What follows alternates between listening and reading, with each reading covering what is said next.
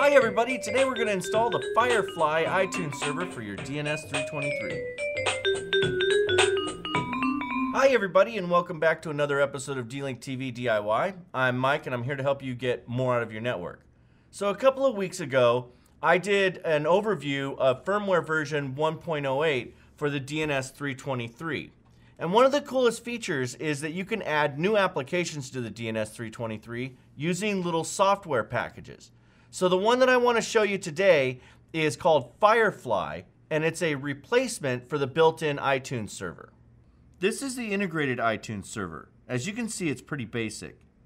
Now let's install Firefly and check out how it differs from the old server.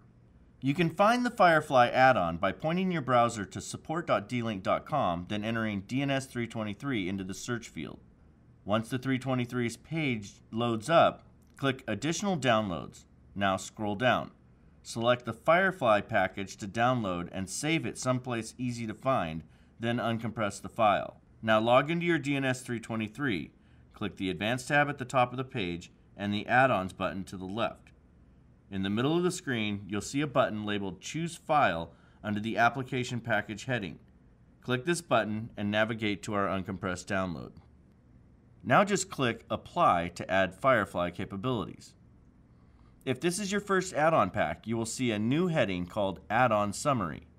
Under this heading, you should see a green Start button. When you click this, the green check mark to the left should light up.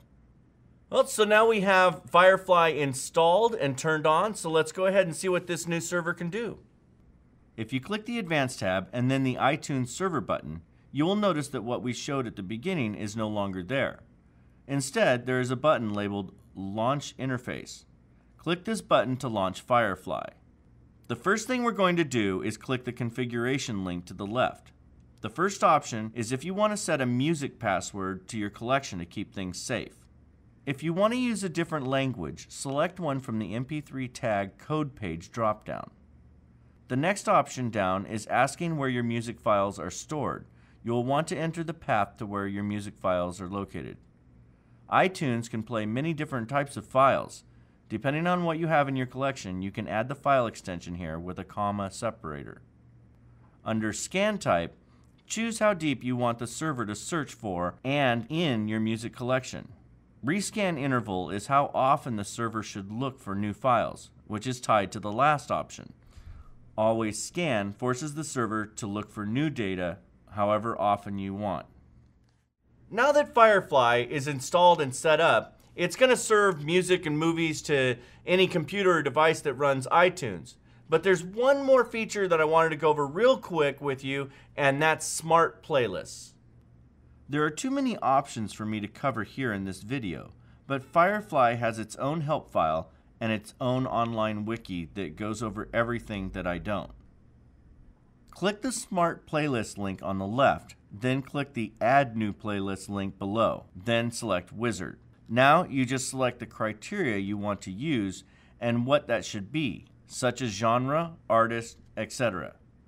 Then close the wizard and press Create. Well, there you have it. A better iTunes server that gives you more control over your iTunes music and movie collection, Firefly.